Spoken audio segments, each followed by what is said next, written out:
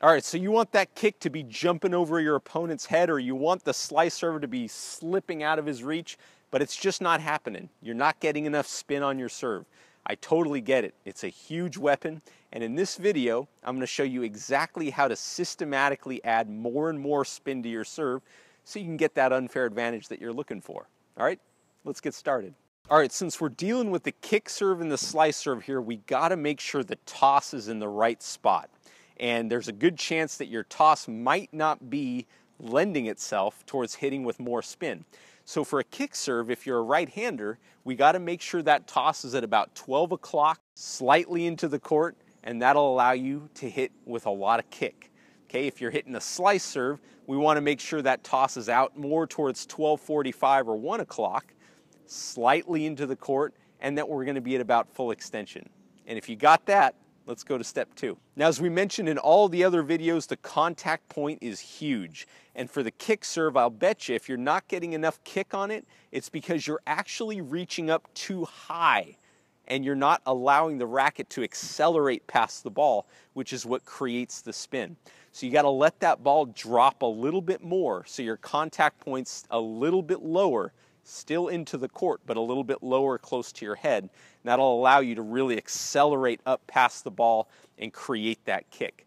On the slice, again, we want to make sure that we're out towards 12:45, full extension, and slightly into the court.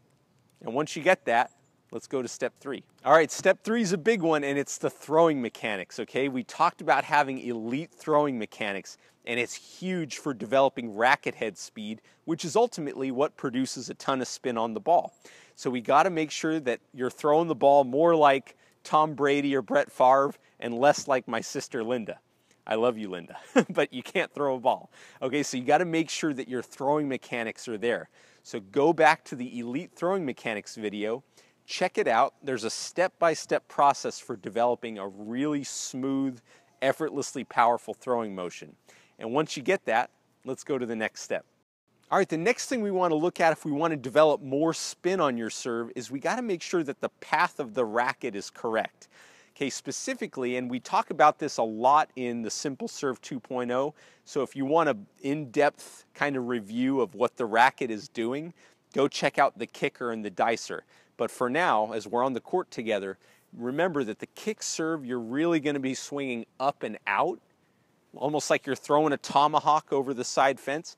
And on a slice serve, you're going to kind of more come around the ball, almost like you're cupping the ball or like you're peeling a grape. So we got to make sure the swing path is correct so that all of the great power that we've created by having the toss in the right place, having the contact point correct, and having great throwing mechanics really comes through and imparts the right spin on the ball. And once you got that, let's go to the last step. All right, this one's the X factor when it comes to creating a ton of spin on the ball, and it's hold your coil longer. Okay, a lot of people will do a great job in getting in their coil. They'll have their knees bent, they'll have their hips rotated away from the court, but as they get ready to hit the ball, they start coming out of their coil too soon, and that actually leaks power. What we want to do is we want to keep that tension as long as we can so that as we release it, as we come up out of our legs, as we uncoil our body, that all that power is being released right into the ball. So hold your coil longer. And once you can do that, you're going to be ripping the ball with a ton of spin. And if you got that, let's go to another problem that you might be having.